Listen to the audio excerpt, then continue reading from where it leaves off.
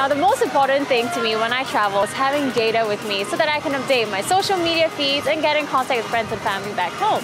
Now, with the plethora of options out there, it is so confusing to choose what you should actually go for. So today we'll be breaking that down for you and sharing with you the most affordable options.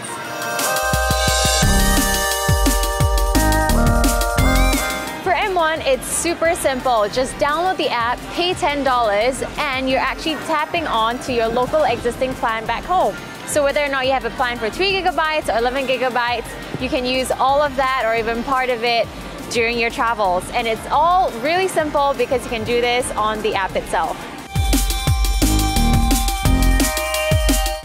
For StarHub, once you activate your data roaming service, there are a few options to choose from.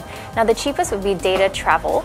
So you can purchase 2 to 3 gigs for up to $20 and it lasts you for a month. Now, the great thing is that it connects you to the strongest local mobile network, so you don't have to worry about connecting to the right one or the wrong one. And if you ever run out of data, you can just send a simple text to top up 2 to 3 gigs again. Now, the only thing is that this only works with several countries in Asia, as well as Australia and New Zealand. For other destinations, you would need to look into other data options. However, it doesn't seem like you can sign up for these data plans through the app, so I think the best way would be to contact StarHub directly. Singtel, you have the Ready Roam plan where you can purchase 1 gigabyte which will last you 30 days. For example, in Seoul, that will cost you $20, which you can do simply at the click of your screen through the Singtel app.